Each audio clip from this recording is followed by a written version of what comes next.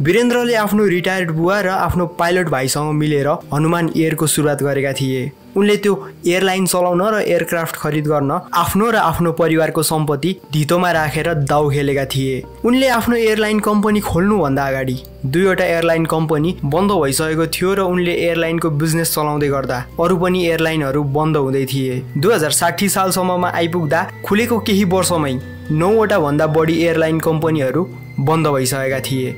यी एयरलाइनहरू यसरी खुल्दै बन्द हुनुको कारणहरू धेरै थिए, जसमध्ये मुख्य कारण थियो 2056 सालको भारतीय प्लेनको नेपालमा भएको हाइज्याक, अमेरिकाको 9/11, नेपालमा राजा र राजनीतिक पार्टीहरूको असमझदारी र माओवादी आन्दोलन। कम्पनी घाटामा जाने भएपछि वीरेन्द्रलाई उनकै भाइले छोडिदिन्छन्। उनको जग्गा माओवादीले कब्जामा लिएको थियो। ब्याङ्करले ऋण समयमै तिर्न नसकेका कारण गाली गर्दै थियो अनि खल्तीमा उनीसँग आफ्ना 79 जना कर्मचारीलाई दिने तलब थिएन। यो कुरा पक्का थियो, अब बन्द हुने पालो वीरेन्द्र बहादुर बस्नेतको एयरलाइन कम्पनी बुद्ध एयरको थियो।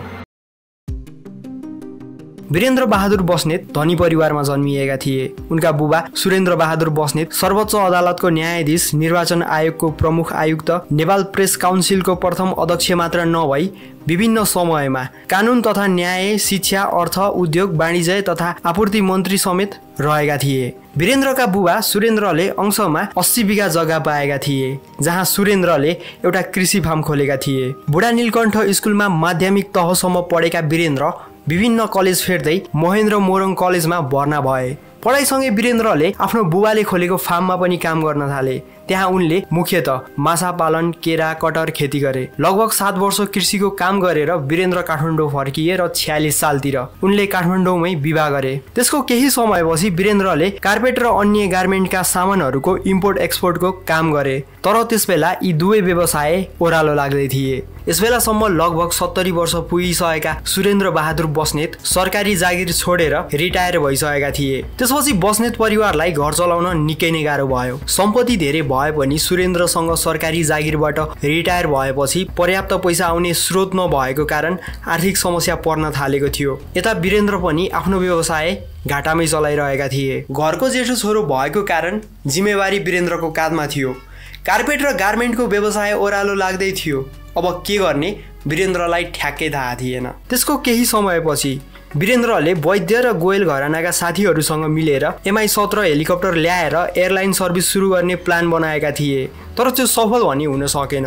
यसमा सफल हुन नसकेको कारण वीरेन्द्र यसबेला निकै नै निराश थिए। यसपछि वीरेन्द्र आफ्नो बुबा र हेलिकप्टर पाइलटको ट्रेनिङ सिकेर भर्खर युक्रेनबाट आएका भाइ शिवेन्द्रसँग मिलेर एयरलाइन कम्पनी खोल्ने योजना बनाउनतिर लागे। तर उनलाई के गर्ने भन्ने ठ्याक्कै क्लियर भइसकेको भने थिएन। एक दिन वीरेन्द्र आफ्नो भिनाजुसँग यसबारेमा सल्लाह लिन पुगे। वीरेन्द्रका भिनाजु RNAC मा पाइलटको रूपमा काम गर्थे। तिनै भिनाजुले वीरेन्द्रलाई 18 सिट मध्ये 16वटा सिटमा झ्याल भएकोले पर्वतीय उडानमा राम्रो हुन्छ भन्दै बिसक्राफ्ट 90D प्लेन लिन सुझाव दिएका थिए। त्यसबेला नेपालमा बिस्तारै प्राइभेट एयरलाइन कम्पनीहरू खुल्दै थिए। 1992 बाट नेगोन एयर सञ्चालनमा आइसकेको थियो र त्यसपछि पनि गोर्खा एयरलाइन, कस्मिक एयरहरू बिस्तारै सञ्चालनमा आउँदै थिए। वीरेन्द्रले एयरलाइन कम्पनी खोल्न सुरसार गरे। सुरुमा कम्पनीको नाम हनुमान एयर राख्ने निर्णय भएको थियो, तर पछि सबैको सल्लाहले एयरलाइनको नाम बुद्ध एयर राख्ने निर्णय भयो। एयरलाइनको नाम मात्र भएर पुग्दैन थियो, यसको लागि प्लेन हुन पनि आवश्यक थियो। वीरेन्द्रलाई उनको भेनाजुले जुन प्लेन खरिद गर्न सुझाव दिएका थिए त्यो प्लेन नेपालमा चलिरहेको प्लेनहरूभन्दा निकै नै महँगो थियो। त्यसमाथि त्यो प्लेनको सिट सङ्ख्या पनि कम थियो। नेपालमा त्यसबेला सस्तो खालको तर धेरै सिट भएको जहाज किन्ने चलन थियो। निजी क्षेत्रको सबभन्दा सफल एयरलाइन कम्पनी नेकोनले पनि सस्तैमा 45 सिटे प्लेन खरिद गरेर नेपालमा उडाइरहेको थियो। तर बस्नेत परिवारले भने त्यसबेला 45 सिटे भन्दा महँगो तर 18वटा मात्र सिट भएको प्लेन खरिद गर्ने निर्णय गरे, जुन आफैमा एउटा चुनौती थियो। सस्तोमा 45 सिटे प्लेन किन्न छोडेर 18 सिटे, त्यो पनि 45 सिटे भन्दा महँगो प्लेन खरिद गर्न लागेको कारण धेरैले वीरेन्द्र र उनको परिवारलाई बहुलासम्म भने धेरैले यिनीहरू अब डुब्छन् पनि भने। हुन पनि त्यस्तै नै थियो। यदि वीरेन्द्र त्यसबेला असफल भएको भए सडकमै उत्रिने अवस्था हुन उनलाई सायद कति समय पनि लाग्दैन थियो। जाउलाहेलको घर जग्गा, विराटनगर र डाङ्गीहाटको जग्गा भएको सबै सम्पत्ति ल्याप्चे लाएर कर्मचारी सञ्चय कोष र बैंक अफ सिलोनबाट 6.5 करोड जम्मा भयो। तर त्यो जम्मा दुईवटा बिचक्राफ्ट 90D प्लेन खरिद गर्नको लागि जम्मा 10% पैसा मात्र थियो। रेथियनले 90% लिज फाइनान्सको सुविधामा वीरेन्द्रको कम्पनी बुद्ध एयरलाई प्लेन दिने भयो। तर एउटा शर्त थियो, यदि केही गरी बुद्ध एयरले आफ्नो किस्ता समयमै नतिरेको खण्डमा रेथियनले आफ्नो प्लेन त लान्थ्यो, बुद्ध एयरले तिरेको 10% र पहिलाको किस्ता पनि रेथियनले फिर्ता दिँदैन थियो। आफ्नो सारा सम्पत्ति धितोमा राखेका वीरेन्द्रको लागि यो धेरै नै रिस्की मुभ थियो। तर वीरेन्द्र यहाँबाट पछि हट्न चाहेनन्। डिल भयो। बुद्ध एयरको अफिस वीरेन्द्रले जाउलाहेलको आफ्नै घरलाई बनाएका थिए। त्यसबेला बुद्ध एयरसँग 79 जना स्टाफ थिए। वीरेन्द्रको त्यो घरमा त्यसबेला कच्चा कुचुक परेर भए पनि बुद्ध एयरका स्टाफले र वीरेन्द्रले बुद्ध एयर सञ्चालनमा ल्याए। यो भन्दा अगाडि वीरेन्द्रले बुद्ध एयरको लोगो पनि चेन्ज गर्न पर्यो। त्यसबेला ऋण खोज्दै जाँदा नेपाल बैंक अफ सिलोनका सीईओले वीरेन्द्रलाई बुद्धको फोटो लोगोमा नराख्न सुझाव दिएका थिए। उनले बुद्धको फोटो लोगोमा राख्दा यो जहाजमा कोही पनि चढ्दैनन्। टिकट र बोर्डिङ पासमा बुद्ध राखेका कारण यो टिकट च्यातिन्छ, कुल्चिन्छ र धार्मिक भावनामा ठेस पुग्छ भन्ने चेतावनी दिए। त्यसपछि बुद्ध एयरको लोगो फेरियो। 2054 असोजमा विदेशबाट काठमाडौँमा बुद्ध एयरको पहिलो बिचक्राफ्ट 90D ल्यान्ड गर्यो। 79 जना कर्मचारीको साथ बुद्ध एयरले 2054 असोज 25 देखि व्यावसायिक उडान सुरु गर्यो।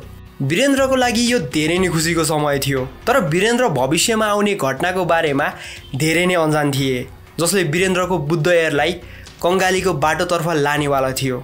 1992 तिर नेपाल सरकारको उदार उड्डयन नीतिपछि नेपालमा भट्टाभट निजी एयरलाइन कम्पनीहरू खुल्न थाले। आरएनएसी सँगै बुद्ध एयर सञ्चालनमा आउनुभन्दा अगाडि नेकोन एयर, गोर्खा एयरलाइन जस्ता 7 वटा एयरलाइन कम्पनी सञ्चालनमा आइसकेका थिए। बुद्ध एयर आइसकेपछि पनि नेपालमा कस्मिक एयर, यति airlines, Shri airlines, Sita air, skyline Airways, mountain air जस्ता नयाँ एयरलाइन कम्पनीहरू भट्टाभट आउन थाले। 2049 सालबाट 2060 सालसम्म आइपुग्दा देशमा 11 वर्षभित्रमा 15 भन्दा बढी एयरलाइन कम्पनीहरू खुलिसकेका थिए। त्यसबेला यी एयरलाइन कम्पनीहरू लगभग सबै घाटामै चल्दै थिए। त्यही पनि नयाँ एयरलाइन कम्पनीहरू खुल्ने क्रम रोकिएको थिएन। यो त हुँदै नै थियो। तर यसैबीच यी एयरलाइन कम्पनीहरूलाई एकैचोटि 3-4 वटा ठुला झट्का एकैचोटि लाग्छ।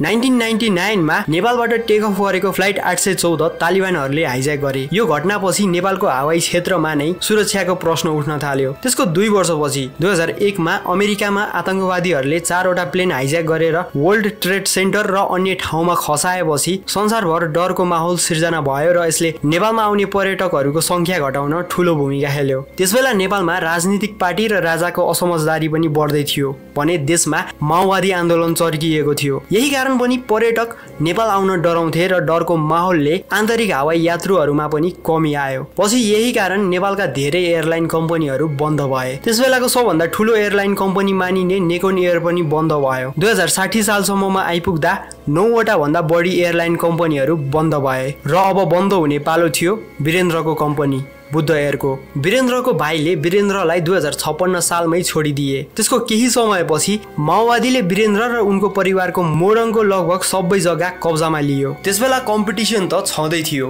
माओवादी आन्दोलन, राजनीतिक उथलपुथल, 9/11, IC 814 हाइज्याक जस्ता घटनाले हवाई क्षेत्रलाई धेरै नै ठुलो घाटा पुर्यायो। बुद्ध एयर घाटामा चल्दै थियो। त्यसबेला वीरेन्द्रले बैंकलाई समयमै ऋण तिर्न सकिरहेका थिएनन्। त्यही कारण त्यसबेला बैंकका एकजना ब्याङ्करले वीरेन्द्रलाई गाली नै गरे। ऋण त छँदै थियो, यता वीरेन्द्रले आफ्ना 79 जना कर्मचारीलाई तलबसम्म दिन सकिरहेका थिएनन्। त्यसबेला अचम्म भयो। बुद्ध एयरका कुनै पनि कर्मचारीहरूले तलबकै कारण बुद्ध एयर छोडेनन्। तलब भन्दा पनि कम्पनी चल्नुपर्छ, पहिला कम्पनी हेरौँ त्यसपछि तलब हेरौँला भनेर कर्मचारीहरूले भनिसकेपछि वीरेन्द्र अलिक ढुक्क भए। लगभग 20 करोड घाटा खाएपछि कम्पनी खोलेको 6औं वर्ष 2060 सालबाट बुद्ध एयर नाफामा जान थाल्यो। त्यसपछि बिस्तारै देशमा राजनीति पनि सम्हालिन थाल्यो। यसरी बुद्ध एयर माथि लागेको कालो बादल बिस्तारै हट्दै गयो। कम्पनी अलिअलि नाफामा जाँदै थियो, तर ऋण तिर्नको लागि यो अझै पर्याप्त भने थिएन। यसको ठीक 5 वर्षपछि 2065 सालमा कोशीमा ठूलो बाढी आयो। यो बाढीले कोशी छेउका जिल्ला र बिहारमा धेरै नै ठूलो असर पुर्याएको थियो। हालत यतिसम्म खराब भइसकेको थियो कि पूर्वको राजमार्ग नै धेरै दिनको लागि बन्द भयो। त्यसबेला सोमबारेतिर पुल थिएन। कोशी पार गर्न त्यसबेला असम्भव नै थियो। त्यही नै बेला मैले रामपुरमा पहिलो पटक धेरै नै मानिसहरू र धेरै गाडीहरू देखेको थिए। सायद त्यसबेला ती मानिसहरू कोशी ब्यारेजबाट कोशी पार गर्न नसकेका कारण त्यहाँबाट सोमबारे पुगी नाउँबाट तैरिँदै कोशी पार गर्न आएका थिए। त्यसबेला ठुलो बाढीको कारण त्यो पनि त्यति सजिलो भन्ने थिएन।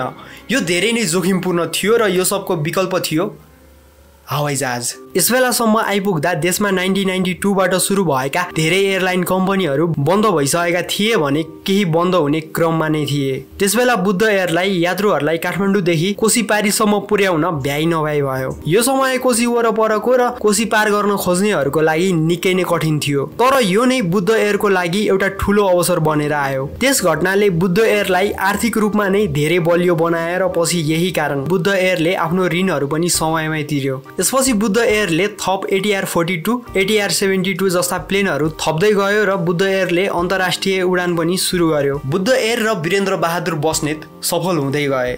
उनलाई सायद अब कसैले रोक्न सक्दैन थियो। यही बीच 2068 सालमा वीरेन्द्रलाई ठूलो धक्का लाग्यो जब बुद्ध एयरको माउन्टेन फ्लाइट गरी फर्केको जहाज ललितपुरको कोट डाँडामा दुर्घटनामा पर्यो। यो दुर्घटनामा 19 जनाले ज्यान गुमाए। एउटा एयरलाइन कम्पनीको मालिकको लागि यो भन्दा ठूलो धक्का के हुन सक्छ?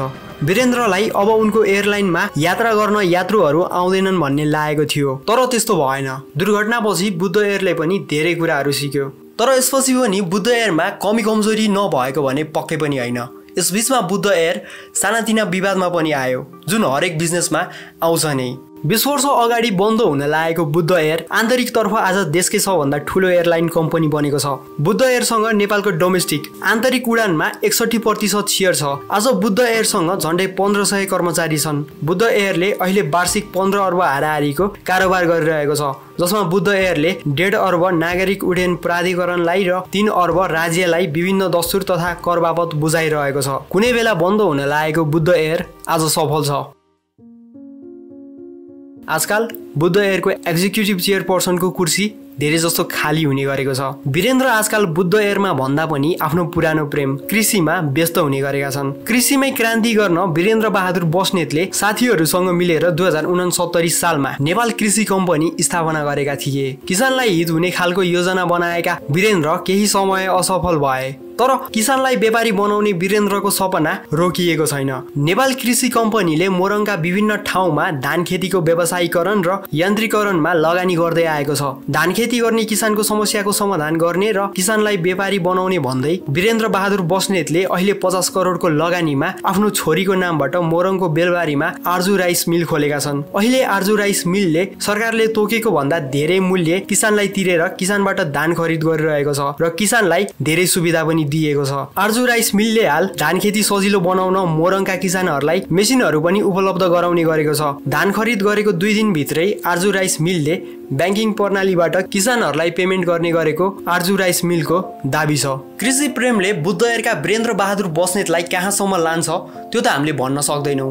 तर यदि यो प्रेमले हाम्रो देशका वा भनौँ पूर्वका केही किसानलाई धनी बनाउँछ भने यो अझै बढेर नेपालभर फैलन जरुरी छ।